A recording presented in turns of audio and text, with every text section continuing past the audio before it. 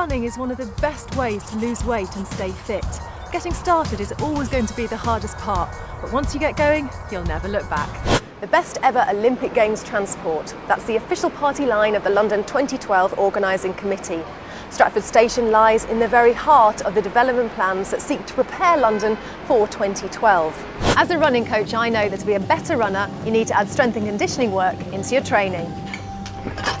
Yes, that does mean lifting weight.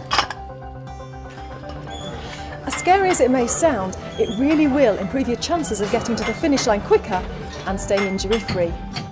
You may not realise it, but if it wasn't for Audi, ordinary motorists like us may never have had the chance to buy four-wheel drive cars. It's been nearly 30 years since Quattro first made its mark, but can it still make waves? Well, that's what we're here to find out. Have you got any idea how quickly a Greyhound can run 400 metres in? I have actually, not been a nerd, but I've heard they run about 430 metres in about 26 seconds. Well, I think we should compare you and a Greyhound. Fine. Are you up for the challenge? So up for the challenge. Good luck. Okay.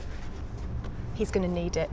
3D support not only comes from the consumer electronics industry and Hollywood, but the telecoms market is now also ready to step into the 3D era, as Samantha Wood, head of 3D at Orange, explained at the Panasonic conference. Hello and welcome to the Edinburgh Marathon. Now in its 8th year, not only is it the UK's fastest marathon course, but it's also one of the most picturesque, which is probably why 14,000 runners are lining up behind me to take their 26.2-mile test of mental and physical endurance. So we're in the beautiful grounds of Gosford House, just over there. It's the 18-mile marker. Looking at my watch, in about half an hour the elite runners are going to be crossing over the finish line, and we're going to be talking to James Gray in a little while, but for the time being, let's listen to his story. Well, we've seen what Quattro can do and how much fun you can have on four wheels, but you know what? There's still people out there who prefer driving on two.